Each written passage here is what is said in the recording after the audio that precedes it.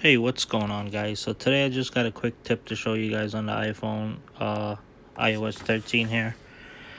So usually when you have your Memojis, there's some basic white shirt they give you, and I'm just gonna show you how to change that color. So to do this, you'll go to this icon over here where you can edit your Memojis, and you have all these other options over here. So what you're gonna go to is you're gonna go to headwear, and you're gonna select any color you want. Like you could put green, yellow, whatever, and you see the headwear change. But also when you do that, I'm gonna pick this like this military green right here, and I hit done.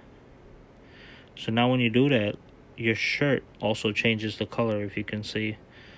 So yeah, that's just a quick little fun fact. I hope you guys enjoy and use it.